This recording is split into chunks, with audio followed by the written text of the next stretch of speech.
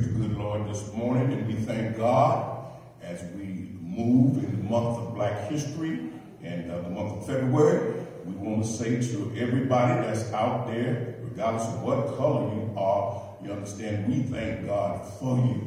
Amen. And we're here again today, Lord, to share with you all. That is some of the things that is on our heart, that is concerning, that is the Word of God, and concerning deepening your commitment in Him, because this is what we are concerned about. Amen. If the text that we're going to embark upon is found in the book of Isaiah, that is the 65th chapter, and we're going to start reading. That is from the 24th verse, and that will be only the 24th verse. And it shall come to pass that before they call, I will answer. And it shall come to pass that before they call, I will answer. And while they are yet speaking, I will hear. I will hear. Father, we thank you once again. We ask that you would bless us on this wonderful day. We ask that you would bless this service, and not only this service, but services all over the world. Thank you, God, for the Word. Thank you, God, that we can look into your Word. Thank you that it's milk and meat, not only as newborn babes, but we can eat it. We can drink the milk to the point whereby we can eat the meat. We ask that you would bless now. Be with us in a special kind of a way, and we'll thank you. In Jesus' name we pray. Amen. Sister Lori Turner is going to come to us with praise and worship at this time. Amen. Good morning, Joseph Campau, and to all of our special guests. We bring you greetings, and we invite you to pray with us, to praise with us, and to worship with us this morning. Hallelujah.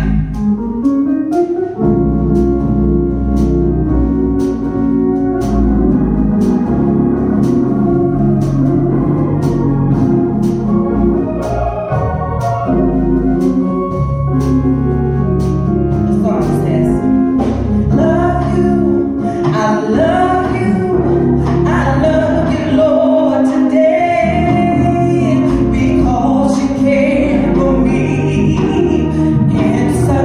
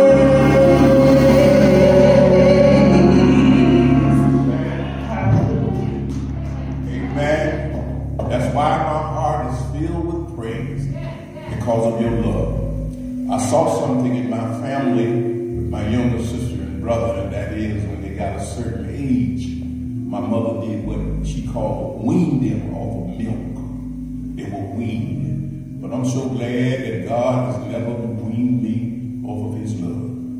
He just keeps on loving me. And guess what? I haven't been doing everything right over my life. And guess what? He just still loves me. And I thank God for that.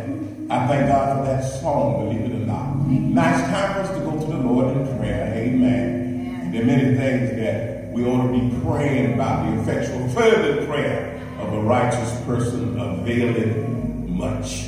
And you know what I believe. I just believe that the battle wasn't won on the cross, but was won in the Garden of Gethsemane when Jesus prayed. Amen. Sister Lori is going to come to us with a prayer song. And after that, we're going to ask Sister Linda Johnson when she come and lead us to the throne of grace. Amen.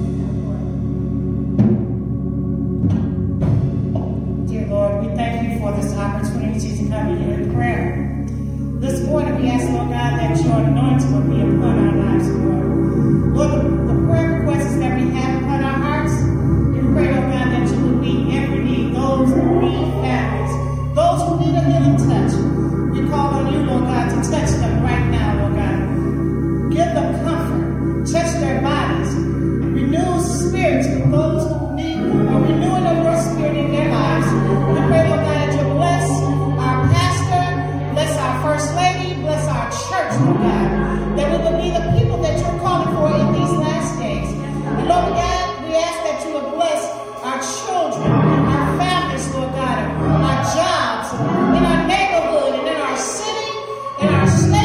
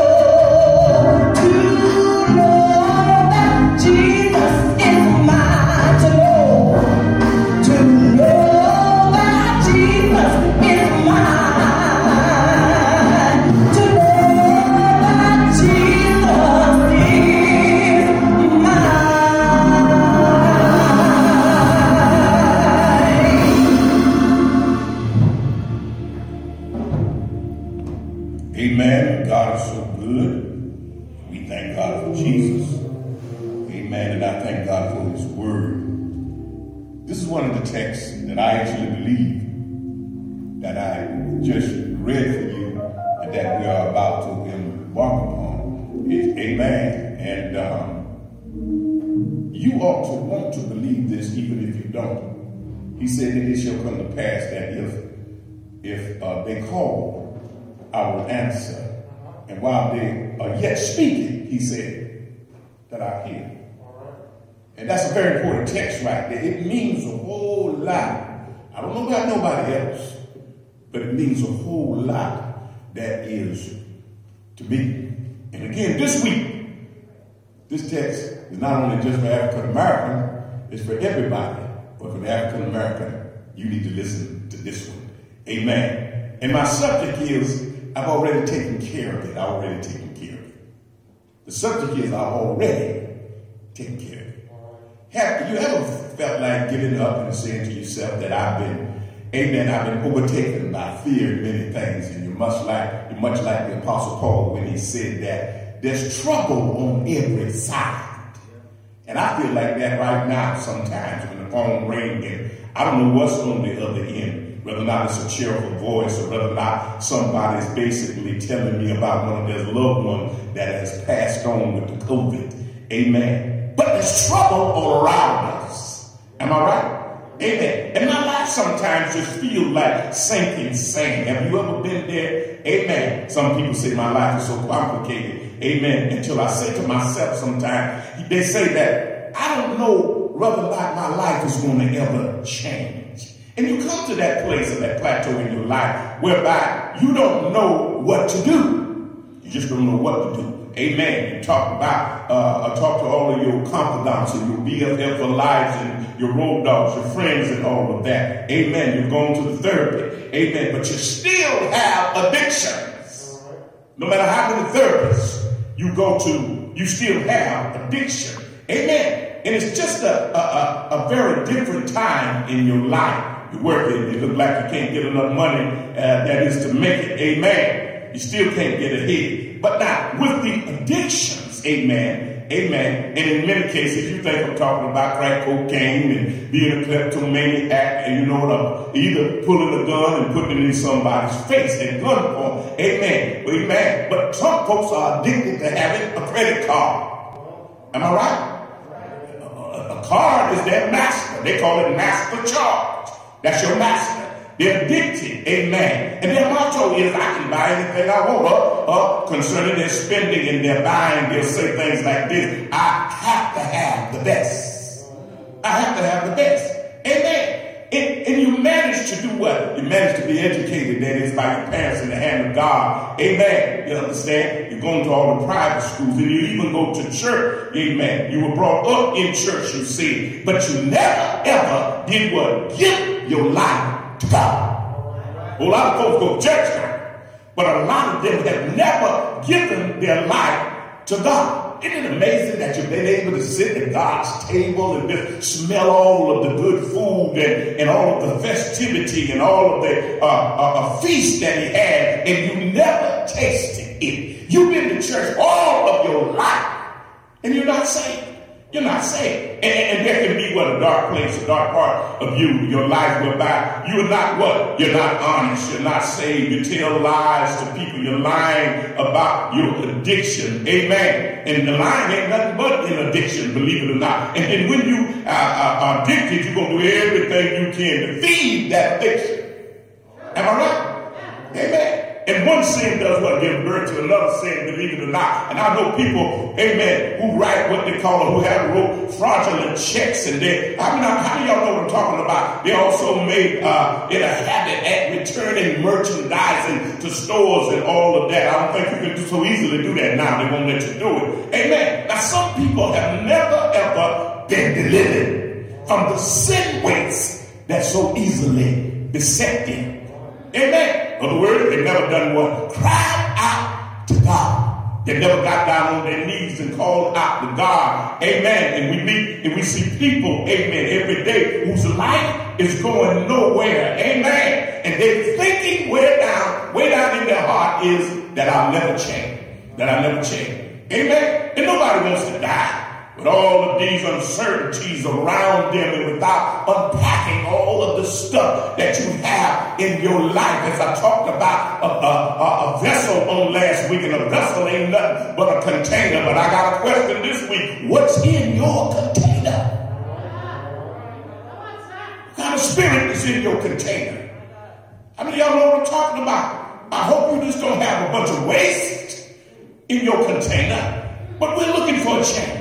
How many of y'all know what I'm talking about? You see, and way down on the inside, we feel like we're in the devil's vice. But I'm so glad that I ran into this text. This is a very important text to me. Look how it starts off. It said, and it shall come to pass.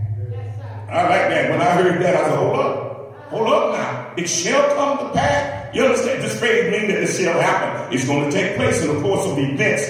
Amen. It's going to take place in the course of time. It's going to come about. It's going to occur. It's going to be fulfilled. And then here is the correct use of this expression, that is that all things, good or bad, will come to pass.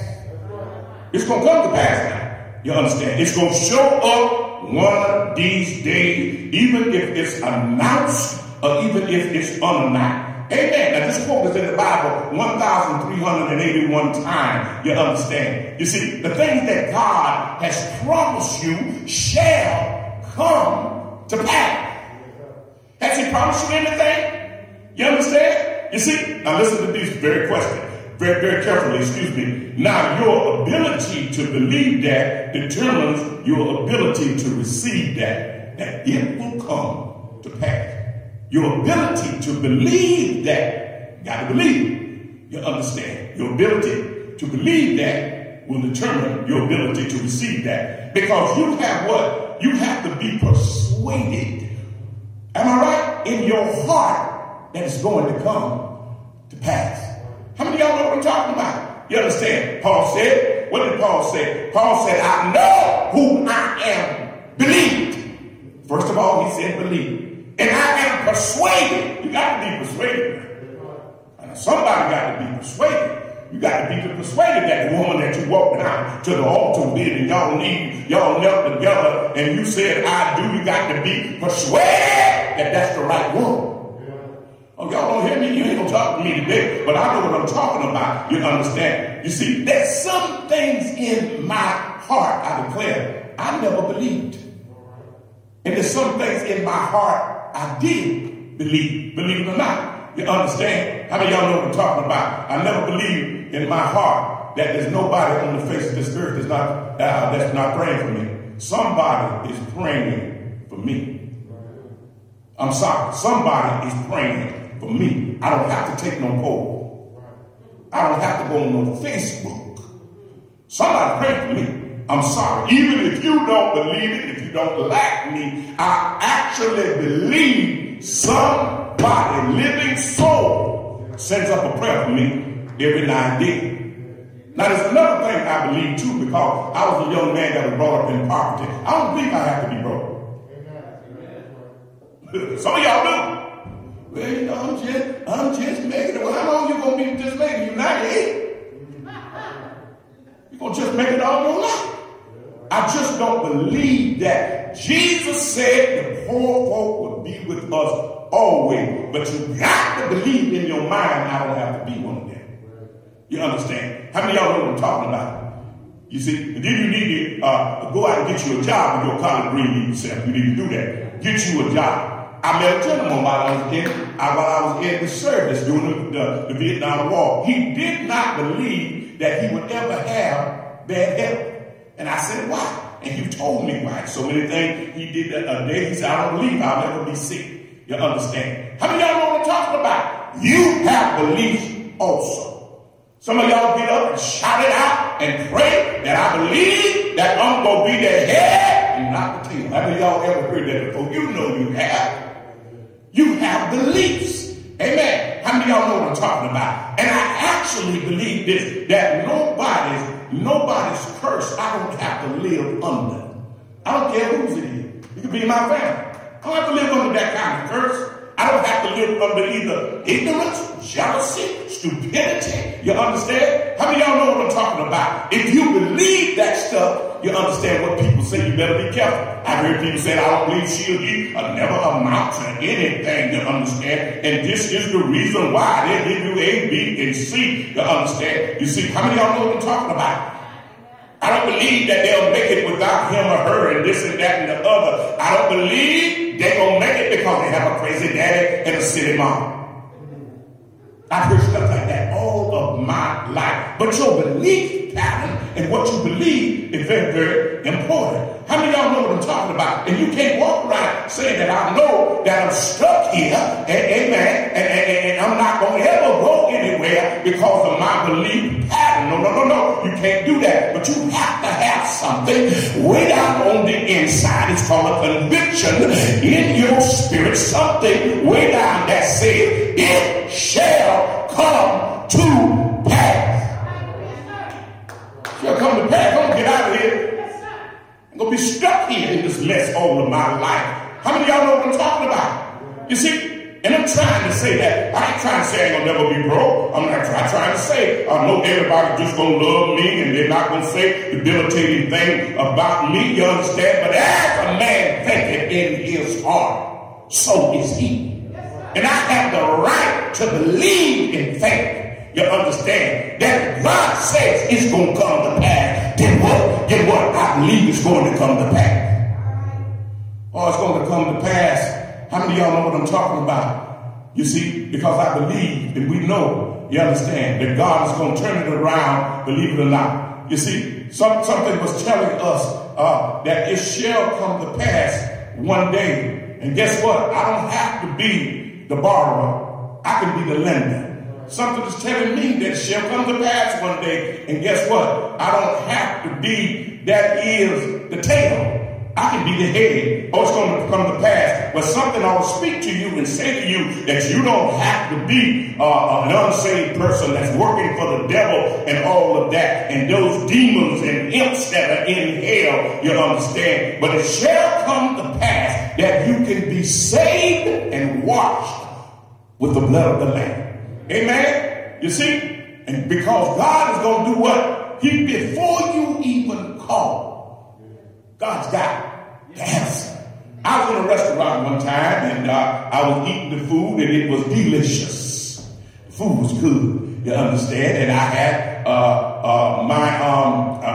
my ticket. I paid there. They gave me my ticket or whatever. And I looked at it and I said, I see why the food is good, you understand? Because it costs a pretty penny. But at that time, I didn't care how much it cost. I was eating and it was okay. But when I got that is to the cashier and got ready to pay, guess what she said? It's been already taken care of. Somebody in the restaurant had paid my bill. Now, you can say what you want. So the Lord is a good feeling when somebody's already taken care of something. Yeah, y'all can talk what you want. Has anybody ever taken care of something for you? They said it's already taken care of. You understand? You see, before you came to this restaurant, before you looked at the menu and made your order, how many of y'all know what I'm talking about? You see, after they drop that ticket down and say it's time to pay, before all of that, guess what? God had already taken care of it. How many of y'all know what I'm talking about? Before is during the period of a time preceding a particular event. Amen. Before. That word before means something. Before you call 911. Amen. Before you got sick, that is with COVID, and your body was just right with pain. Before you were down to your very last dime. Before I got a chance to talk to you. Before I came into that little bit of money. Before my surgery. Before I got saved. Before, you understand, my car and everything was repossessed. God Himself goes before you. This is the technique God gave me at this time because I was very troubled by the COVID and all of that. And as I sat down one day, I remembered this text. Because you know the old preachers used to preach a little different Texas sometime than we preach now. And I remember him saying, before, you understand, before you were born, before you understand, you got to the age of accountability, that God himself had gone before you. Amen. I like that. And then he said, while you was yet speaking, you understand, while you was yet speaking and talking, God was taking care of it. While you was yet speaking about going to the optometrist and getting your glasses, guess what God was doing? He was already listening and hearing you talk. And he went before. I'm so glad that God has ears that he can hear. And I'm glad that he has eyes that he can see and has hands that he can touch. But I'm so glad that he heard my cry. How many of y'all know what I'm talking about? God can hear your cry still while you're moving and while you're working and doing what you're doing. Jeremiah 3:3, it said, call unto me. You got to cry out. But before you do that, God has gone ahead of you. God has gone ahead of the pandemic, y'all. I don't have to worry after I read that. You understand? As long as you keep my name on the list, I don't know how long you're going to keep it on the list, but I do know one thing. You'll never get me to believe that he left all of this up to medical science. I believe that God has gone before us. He's paid the bill, paid the price, just like he did with me and my wife in that restaurant. You don't have to worry. You don't have to fret. You don't even have to count those little pennies in your pocket because God has already gone before you. And if God is for you, who in the world can be against you? He needs to touch somebody's heart right now and say, don't worry, don't worry, don't worry, don't worry, because God has already gone before you. Isn't that beautiful? Some people don't even think like that. And during this Black History time, y'all, don't give up. Don't give up. Things look kind of dim and dark. You understand? Amen. Some of it got a little slavery tone to it. But you don't want me to talk about that right now. But guess what? I'm so glad that I got somebody going before me. How many of y'all know what I'm talking about? I got somebody going before me in every aspect of life. Even before I preach, I got to have me a song of praise and worship or somebody to sing a song. How many of y'all know what I'm talking about? I need God to go before that appointment you got to go to the doctor. God needs to go before it. How many of y'all know what I'm talking about? That prayer that you've been praying a long time for your children and for your children's children. I'm so glad that God has gone before us. And all I got to do is walk in the light and don't walk ahead of the light because God himself, he's gone before you. And I wish African Americans would think that way. He brought you through slavery. Healed you out of a pagan land. You understand? You know what I mean? That was this land after he brought you over here. And then bless you so much. You understand? And you don't have to worry about no African Americans being around. You understand? Americans stuck with us the rest of their lives. The rest of their lives. And I thank God for this. But just remember this. You understand? Before you vote, before you do whatever, just say to yourself, I thank God that he has paved the way.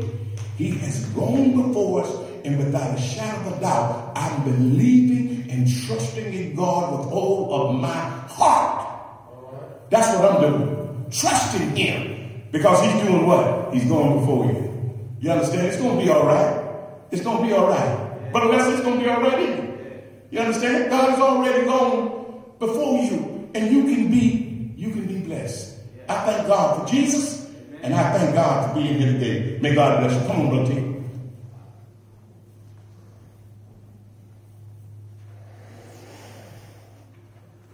Praise the Lord again. We thank God for his many blessings. Thank God for all that he's done. We thank God for all that he's done. We thank him, Lord, for another day.